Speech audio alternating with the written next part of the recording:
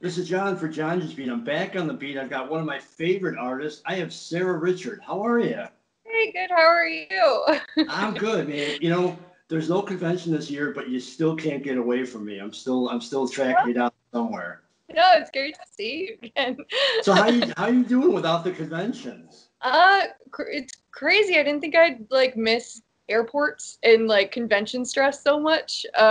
Like not having San Diego this year, especially, is like a weird. Like I'm calmer, but I'm also like I really missed that seeing everybody and the craziness that comes with it. So, but it's good. Like it's allowing me to work on like more personal projects that I've been putting off forever. So making the most of it. Yeah. Well, speaking of one of those personal projects, you just announced on Facebook that the book is coming out, I believe, in March, but it's available for pre-order now. Yep. And it's Greek mythology, the gods, goddesses, and heroes handbook. Yeah. It's So I really know you did the artwork for it, so can you tell us a little bit about it? yeah, totally. So the author is Liv Albert. She does a really awesome podcast called "Let's Talk About Myths, Baby," and it's on Spotify and YouTube or iTunes. And but yeah, it's basically I did 25 illustrations. It's going to be a 240-page book. So she's like really knowledgeable and all the Greek myths and everything, and she puts a really fun spin on everything and makes it really kind of conversational instead of I get really confused by a lot of Greek mythology the names, but she puts it in a really like simplified way and makes it really fun. So, but yeah, it's through Simon and Schuster, which is like pretty awesome. I'm really excited for it. Pretty big time. Yeah. That's awesome. Now it's not obviously it's not the first time you've done artwork for a book. I know you did Dino and Kitty. You've done the Royal Book of Oz. You've done the Yeah. Ghost and the Owl.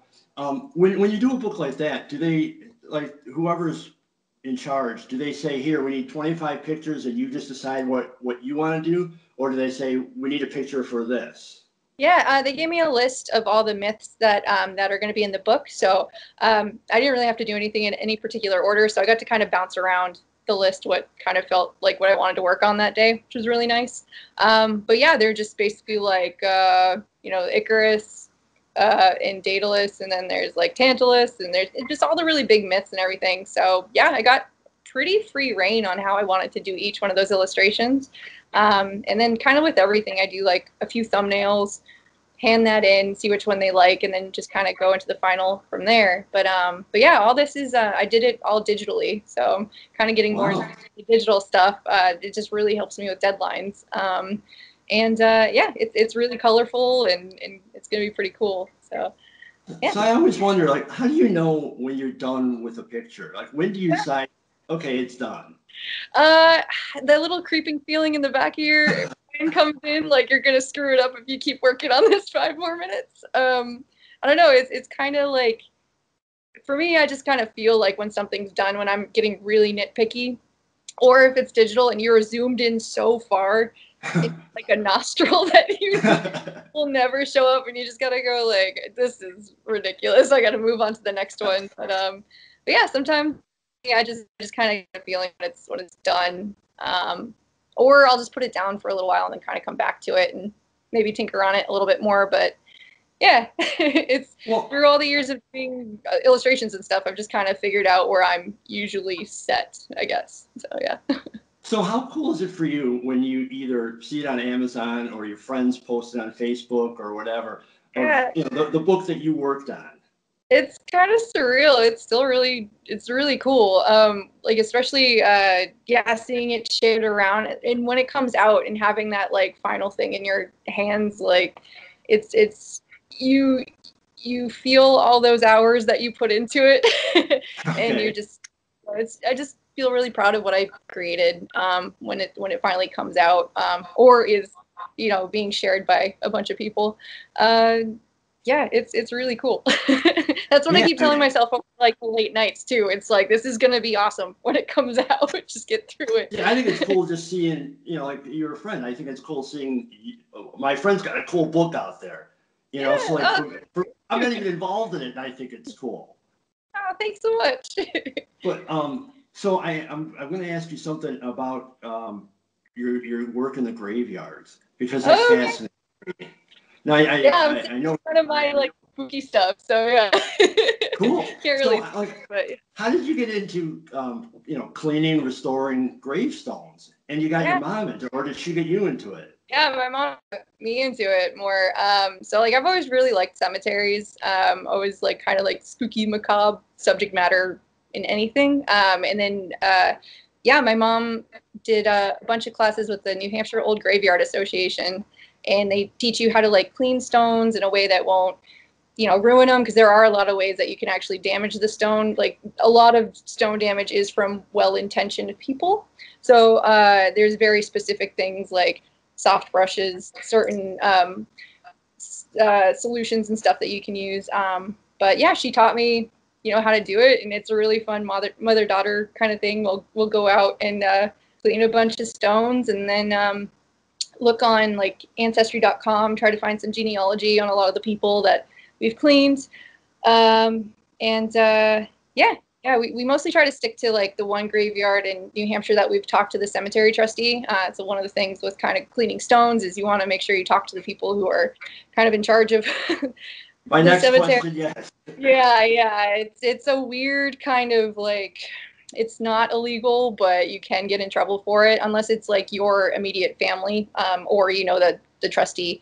But I'm kind of hoping to expand out, like, show it to maybe other cemeteries and say like, hey, this is what we can do. You've got a few stones out back that aren't looking too great.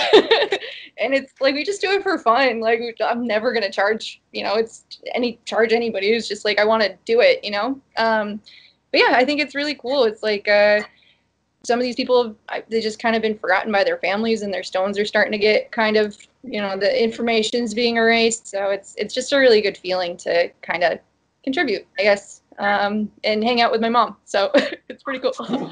No, I think it's really cool because there's a cemetery like maybe 2 blocks away from me. It's a really small cemetery, and it's really old.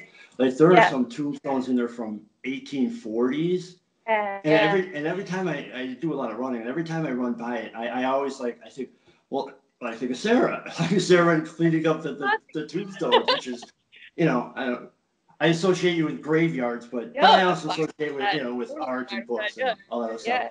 But it's just, it's just fascinated me. I always wanted to ask you about that. Yeah, for sure. I'm always down. Like anybody who ever comes to see me at a show or just sends me a message, I'm always down to talk about a cemetery too. Like how to give tips on cleaning a stone or whatever. It's yeah. Well, I enjoy your work, and actually I appreciate it because again it's more than just cleaning headstones. I mean it's history, and it's preserving history, and that's like another part that's really, really cool.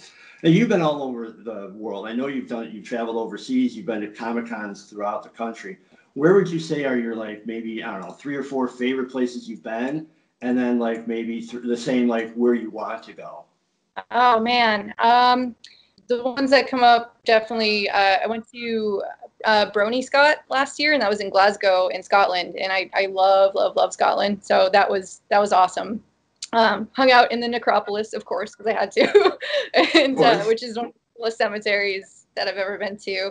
And then just ate all the haggis I possibly could. But yeah, everybody at Brony Scott was super, super sweet. So I had a really fun time there. Also, I got to go to Copenhagen in Denmark, and Berg in Norway on a kind of double con trip a few years ago for Art Bubble.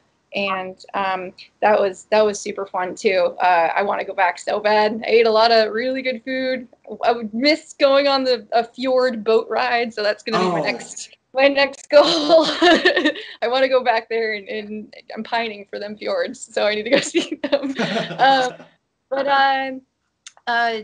In the States though, I would say, Seattle's Emerald City Comic Con is always super fun. It's really cool to see everybody, like the industry, hangouts and everything. And, seeing a lot of publishers I don't get to see except at conventions, and the food there is really good. So there's just a lot of cool stuff going on there. Man, they're all fun in their own little way. But where I would like to go, I would love to go to an Australian convention. Would be really cool. The fingers crossed kind of thing someday. Or yeah. Oh my gosh, just anywhere overseas. Like I'm always down to take an overseas trip. Maybe like more Scandinavian shows would be really cool. I think there's like a show in India that would be really fun too. Wow, So that yeah, would be cool. yeah, that would be really neat. Yeah. So I could, well, I have a bucket list. well, hey, we all need a bucket. I was supposed to go to New York Comic Con this year. I actually had press credentials and everything, and then that went down. And that was on my bucket list to actually do that Comic Con. You know. Yeah, But this year was gonna be good. That's all there's right. always next year. You know. Yes. Yes. We'll get it back together. Yep. So Becky Lynch, Yeah. you did cosplay as Becky, and very, very good cosplay as Becky Lynch. You. So are you Thanks. a fan of Becky? Are you a fan of wrestling, or was it just a cool cosplay you wanted to do?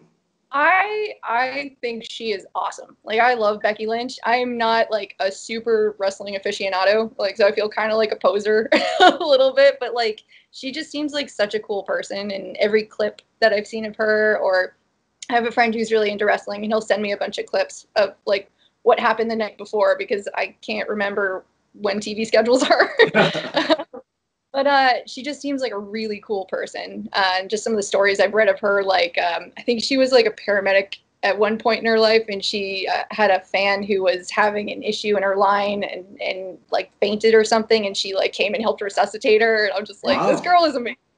Yeah. So yeah, I just always thought it'd be kind of fun to do a cosplay of her. I still have like the man tank top I went running with it the other day.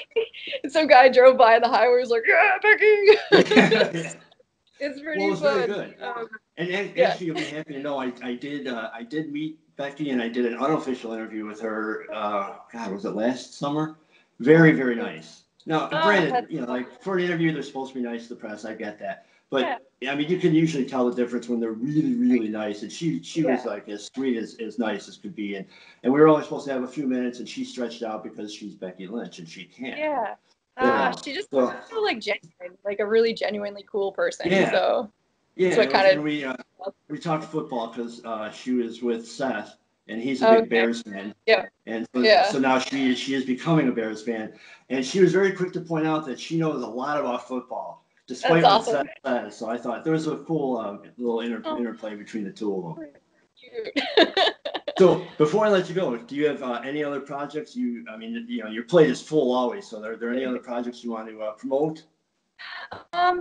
Yeah, so I guess Storm King's going to be doing a Tales for a Halloween Night issue 6, which will be coming out more, actually, I guess kind of October-ish. I have a story in that, a kind of creepy lighthouse story. And Andy Price is going to have a story in that too. He's my buddy. And actually, he was the one that kind of got me into that project. So I always try to promote that one. But it's like John Carpenter, so it's also kind of neat. So that'll be the next thing of mine that's coming out. Other than that, I'm just kind of working on my own personal stuff. Doing a short collection of ghost spooky story things. If you check out my Instagram, there's a lot of like pen and ink kind of looking darker illustrations. So that's going to be part of like this little book of kind of New Englandy inspired tale things. So I'm going to try to. I'm trying to put that out through Source Point Press. So I got to finish that up. I'm kind of like almost 3/4 of the way done with it. And then, yeah, I just have all these weird kind of spooky personal projects I want to work on that I'm hoping next year I just kind of want to come out with a bunch of new stuff. So trying to spend my time wisely, create new things. But I also have a piece I'm working on for a Mallrats show that Gallery 1988 is going to be having soon. So I'm doing a Miss Ivana piece, which I'm really excited about. Nice. Yeah, so there'll be a Mallrats show, and there's going to be a fake a gig poster show. So I did a Hocus Pocus themed like gig poster. Oh, wow. That they'll have.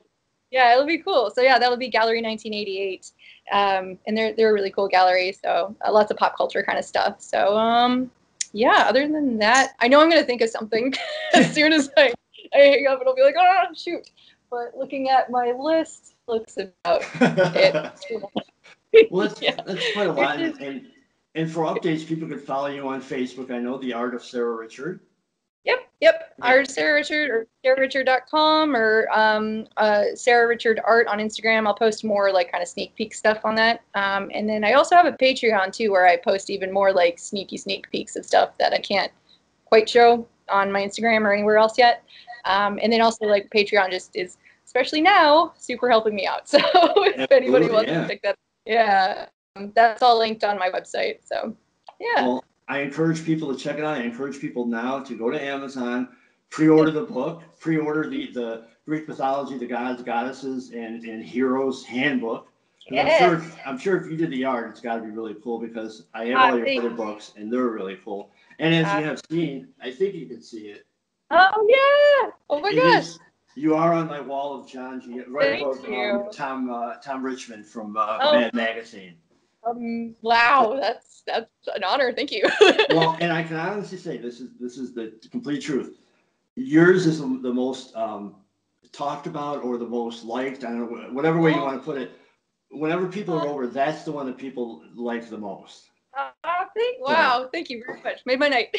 Thank you. And I always say, well, then just go to her page and check out her books because she's really cool and she's a lot of fun. And if you go to a convention, definitely stop by her table. Oh man, yeah, I'm always down for a high five and talking about spooky shit. So yeah, sounds good. Absolutely. We talk about everything at conventions. Yeah, well, totally. Sarah, thank you very much for your time. I really appreciate it. We're definitely going to buy the book. We encourage everyone else to buy the book, and we'll probably bug you at some point in the future when you got more cool stuff coming out. Oh man, you're never bugging me. Please reach out. Thank you so much. You are the best, Sarah. Take care. Have a good night. Take care, man. Bye-bye. Bye.